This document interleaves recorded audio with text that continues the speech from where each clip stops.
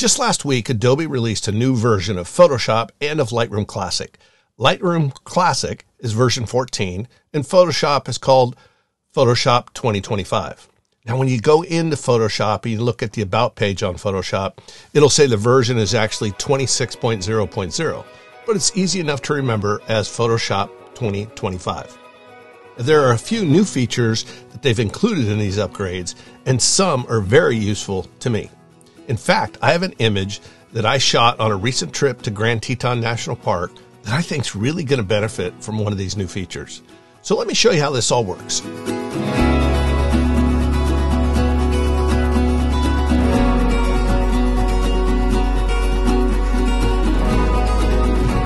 Hi, I'm Terry Vanderheiden, professional photographer, and I'm teaching you how to get the most out of Lightroom Classic and Photoshop. I use both of these programs all the time. So when the new upgrades were announced, I upgraded my system right away. Now, since you're likely on the Creative Cloud system, these upgrades are free. So all you have to do is take the time to download them.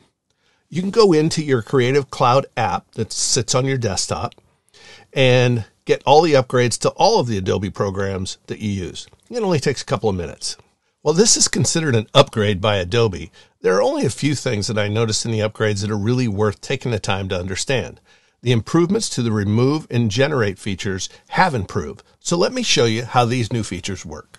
We're inside of Lightroom Classic. If we go over here to the About page, you can see here that this is the version I'm working on, 14.0.1. So there actually was a new version that has been released since I even downloaded the first version. So they're going to continue to make these updates as you go. So I actually have my setup for automatic updates. So they'll automatically update when there's that new slight version that comes out. So our first image here is a stock image of a guy walking in the park. Now, if you'd like to work on these exact same images, I'll leave a link below. I'll put these images up on my website. You can download them. And just for educational purposes, you can use them for learning how to use these new tools. So as we look at this, we've got a guy who is walking in the park. And let's say, for instance, we want to remove him. So we come over here, and, you know, in Lightroom, we've got all the standard things. None of the architecture really has changed. But we go into the Remove tool, and if you recall from the last upgrade, they had a version on here that said Early Access. So that was kind of a beta version of the Generative Remove tools that they put in here. So you can see down here, we've got our three typical ones, the clone stamp, the healing brush, as well as the remove. So the remove is the only thing that's really changed here. So down here, you've got the ability to use generative AI, and then you also have detect objects, which is new. And there's no button that says early access. So this is how this thing works now. So let's go ahead and bring our brush over, and we're going to leave detect objects off for a second. So if we go ahead and bring this around our subject that we want to remove, see how we didn't catch the inside? Now you can easily go back in and paint that if you like. So if we start over, and this time we're going to use the detect objects, we can just draw a line kind of around this subject. And then Lightroom will think about it and fill in all the rest of the area. So it makes working a little bit faster with having that detect objects. And as we look down here, we can see this is our color. If we want to have a different mask, we can click on this and create a different mask color. But for right now, we'll leave it at red. That's pretty popular. We have the add and subtract. So if you wanted to add something, you would just add. And then if you wanted to subtract, you could go over here and subtract part of this mask, right? So this is the area that you want to work with. There is a keyboard shortcut. The keyboard shortcut, if we're on add, this is the default.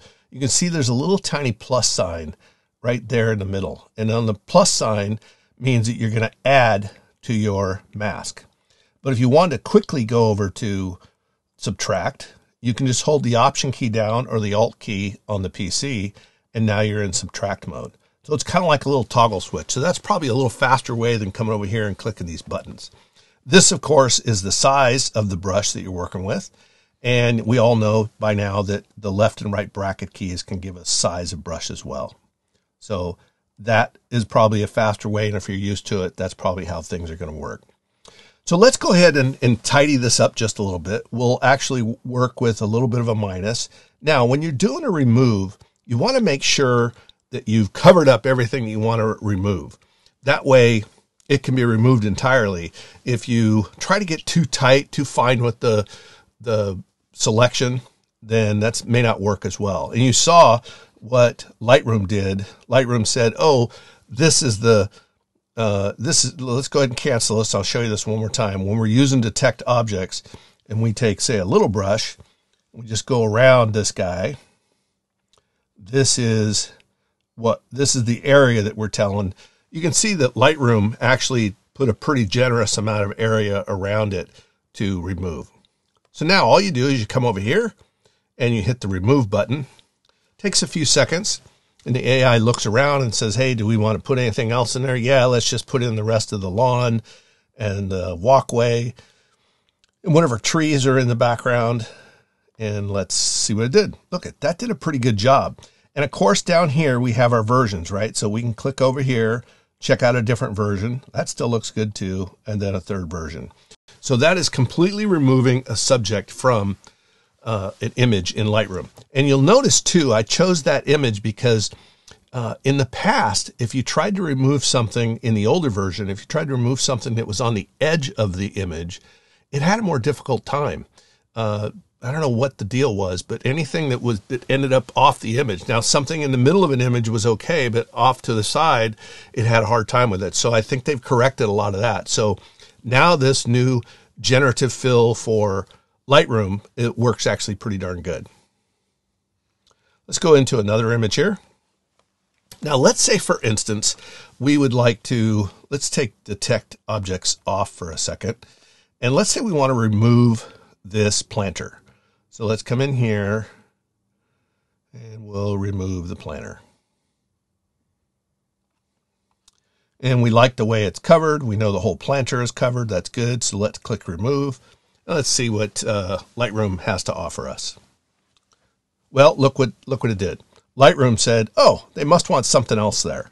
And if we go through the selection here, we can see that it just keeps putting something else in there. And obviously this one's even more distracting. So this isn't going to work for us, right? Let's hit our little garbage can, get back to where we were. And let's try this again. Let's try with detect objects. Cover that. Let's see what it does. We'll hit remove. Look, Lightroom added something else, some little and a trash can. It obviously thinks it needs something there. So again, let's go back to where we were. Now I'm going to show you a trick in here that I think is pretty important. So we don't necessarily need to detect objects on. So let's go ahead and paint this. Watch what I do here. I'm going to paint around the object, but I'm also going to paint down here into all of this shadow area that is being cast by that object. So it's not just the object, also the shadow is being selected as well, because Lightroom sees that shadow and says, hey, you must want something there. Otherwise there's going to be a shadow that doesn't make any sense. So now when you select all of the shadow as well, let's see if it works. We'll hit remove. It'll go through, think a little bit. Okay, it put a light post there. Let's see another version. So that's not too bad, right? One of the versions, it's completely removed. That whole thing is completely removed. So that is how you can best use this program inside of Lightroom, is you select, and if you've got a shadow, make sure that you select that shadow, because that way it will remove everything. All right, so this is pretty cool. So here is an image of a alleyway with a bunch of power lines and stuff that are all distracting. And let's say we want to remove these power lines. So if we're inside of Lightroom, we can use any of these tools. So if we wanted to use the remove tool, let's go ahead and try that. See if we can start removing some of the power lines. We'll let the AI think it through, see if it can figure out what to do. And it didn't do a thing. Let's try a different version. Yeah, broken wires. It just doesn't do a great job with that. So let's get rid of that. So this is a reason one of the main reasons you're going to want to go into Photoshop. So before you go into Photoshop, what I want you to do is to go up into Preferences of Lightroom. Now in the Apple, it's going to be under the Lightroom, and it's in the PC, it's going to be under Edit. So in the Preferences, make sure that your Photoshop version that you're going to edit in is called Photoshop 2025, the newest version. It might say 2024 or whatever your last version is. So this is a real important thing to make sure it does, because that way, when you come in here and you right click and you go edit in, then that version of Photoshop comes up. It says edit in Photoshop 2025. Otherwise, you won't have that version. You might say 2024 or whatever it is you have. Beta, if you were going into beta. So this is how you want to set that up. Make sure that you tell Lightroom where you want to edit outside of Lightroom. So let's click on that and open up. We'll say open up the original. And we'll bring it inside of Photoshop. All right, so here's the image in Photoshop.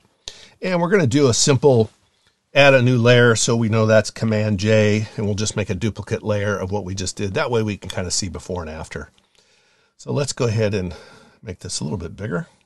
All right, so we have our image here in Photoshop, and we've made a additional layer, a duplicate layer, just so we can see what we're doing. So when we go into the Remove tool, we'll come down here, and this is where the tool was before, and it still is. You know, we're used to having the spot healing brush.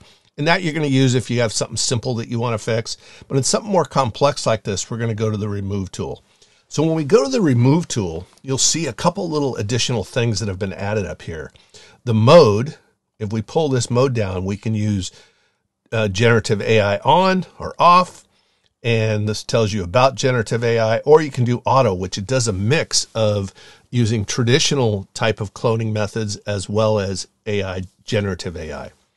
But in this particular case, all we want to do is remove these wires.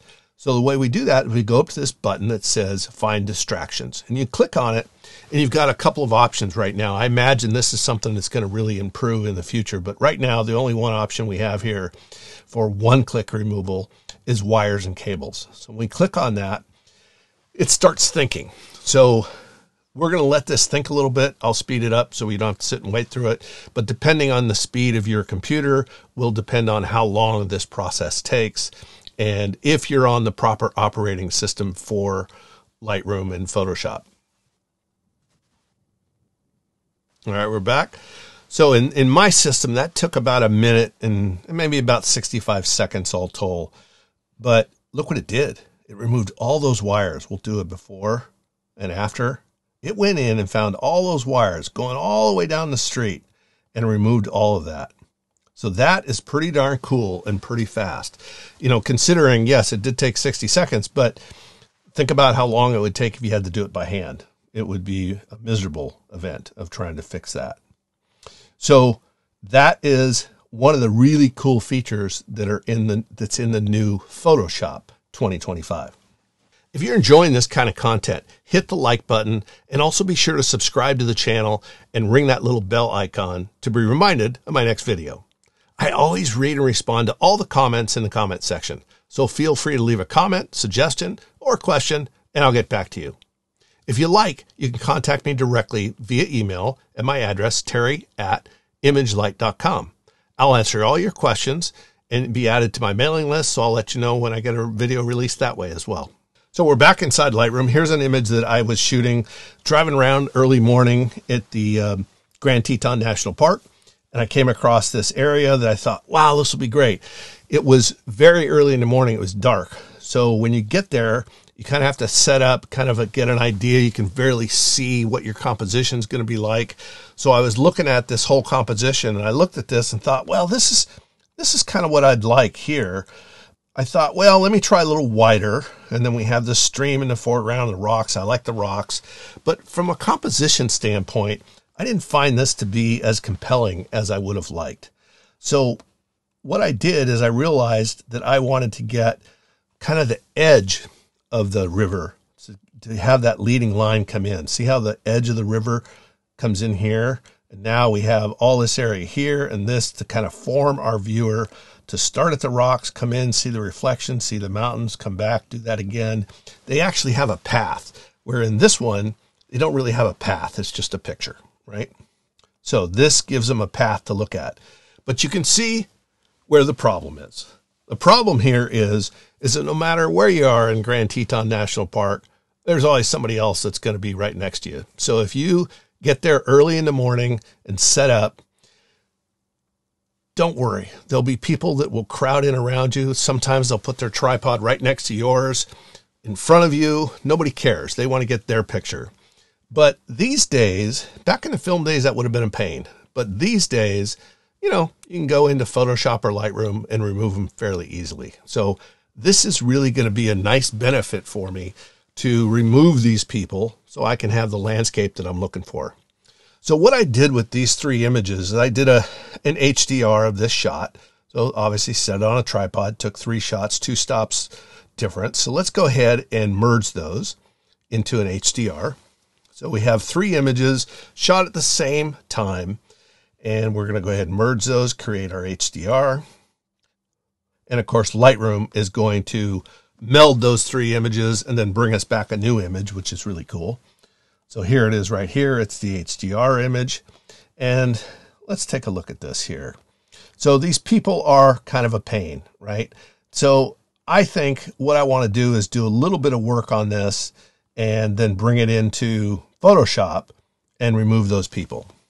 So the first thing we're going to do is come in here to our basic panel, and we're going to take and do a little bit of shadow lifting. Maybe bring the exposure up just a little bit.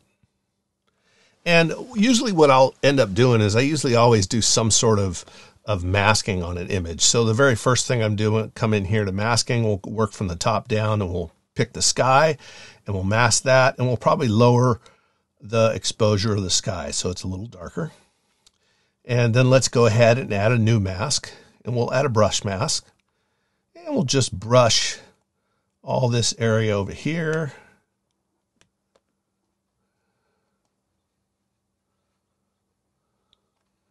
And we'll brush the grasses over here. Don't really care about the people because they're going to get removed anyway.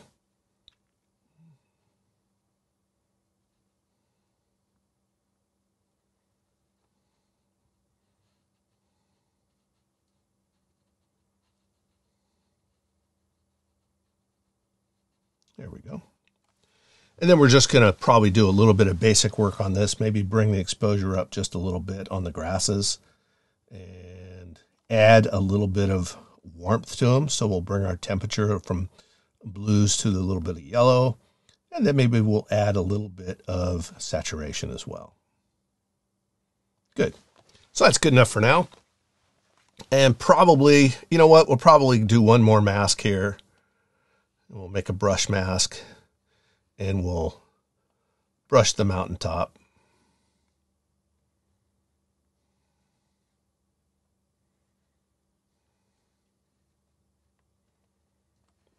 Maybe remove these trees. So, our trick is just to hold the Option key or the Alt key down, and we'll remove some of those trees that are part of this. And we'll just darken that just a little bit. Let's go up to our tones, bring exposure down just a little bit. There we go. So that's good. So now what we're going to do is finish this off by going into Photoshop. So let's go ahead and right click, go into Edit, Photoshop 2025. All right, so here's our image. And what we're going to do is make a additional layer here. We know to do that by Command J, make an additional layer of the exact same thing that we had before. That way I can show you before and after. So here's the offending problem with this is all these people. That's who we want to get rid of.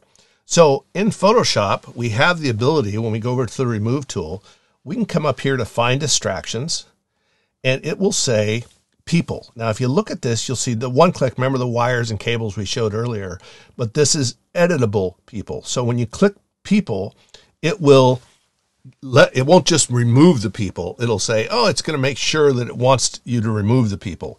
So you can see that it put all of these highlights around it. So this guy didn't get completely done. Let's go ahead and get the rest of him. Let's get his tripod leg. Let's get this person here, their camera.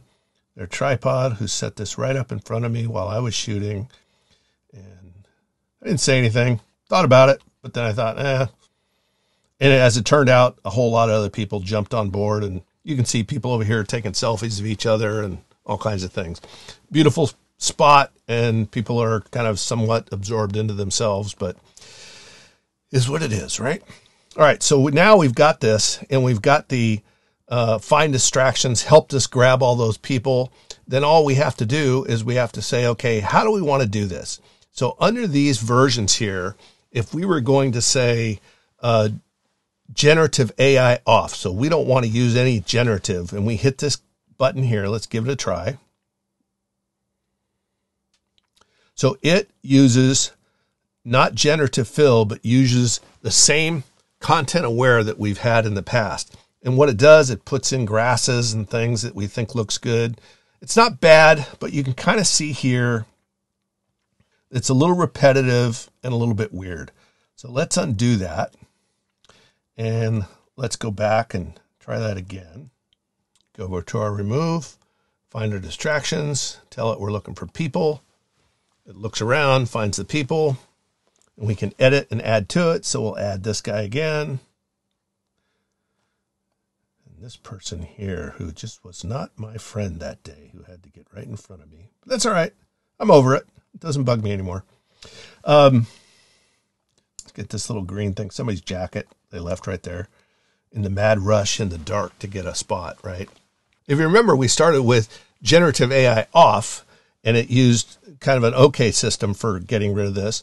We also have a couple of other options. We have generative fill AI on, or, which I think is better, is this auto button. And the auto button does a combination of both traditional methods of content aware as well as generative fill to remove these people.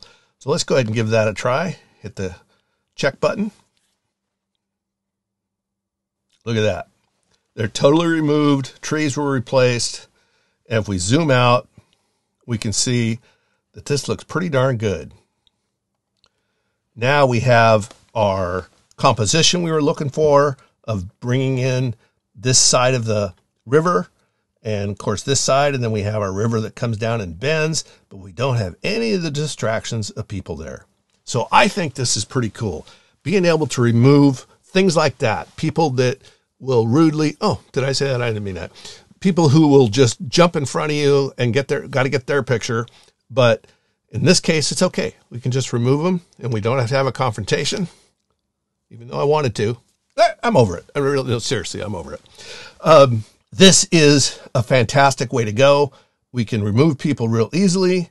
And there you get back to your fine landscape image that you were looking for in the first place. All right, so that's how generative fill works in Lightroom as well as in Photoshop. I think it's new. Go download it. I think you're going to be happy with it. And I'll have more videos coming up. See you next time.